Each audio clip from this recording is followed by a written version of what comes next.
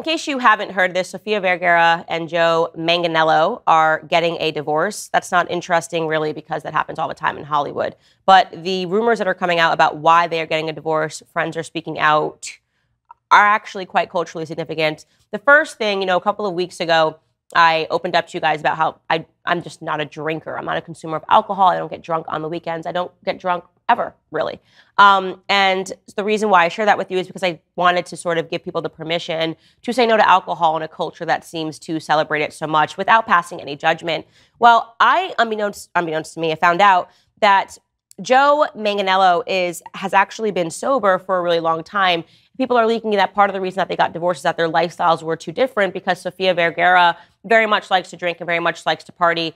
And it kind of called into this question whether or not relationships can work if you have a sober partner and the other person is not sober. Now, to be clear, they said that Sofia was very supportive of his sobriety. It wasn't like she was trying to lead him back into drinking. But psychologists have sort of leaned in and said that in these environments, when somebody is trying to keep their sobriety, it doesn't tend to work, that eventually the partner has to either rise to the level of saying, I'm going to be sober with you, or the relationship falls apart.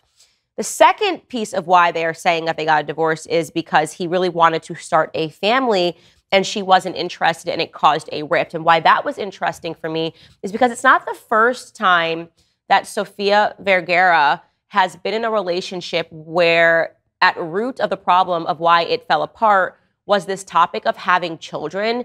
And in case you didn't know this, she used to be engaged to somebody for a long time named Nick Loeb.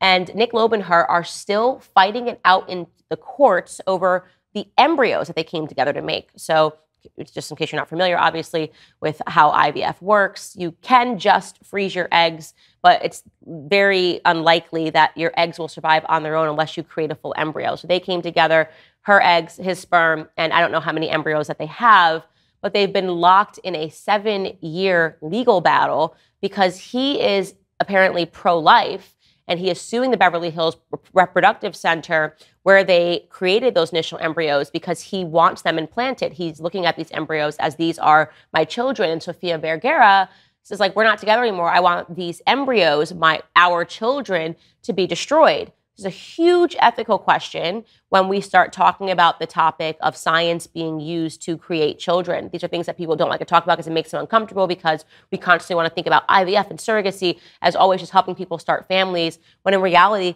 there are these tremendously deep, complex issues that arise. Whose side are you on here? Do you say, oh, no, it's totally fine, she's right, it would be weird if her eggs were implanted into another surrogate, which is what Nick Loeb wants. He wants a chance for his children to survive. Again, that's quite pro-life. But then you say, well, for Sofia, that's uncomfortable. Well, for Nick, it's uncomfortable for her to just destroy them and to say, I don't care that we have these children that are frozen somewhere. I just want them killed because you and I are no longer together. It's a dark, really a dark consideration. And I was just interested to kind of bring that to the forefront to see what you guys think about it and whether or not me talking to you about all of these ethical issues that are arising with IVF and surrogacy has struck a chord. Or has it transformed you? Are you aware of all of these things that are going on? If you like this video, you are going to like the full episode even better. You can find it by clicking right here.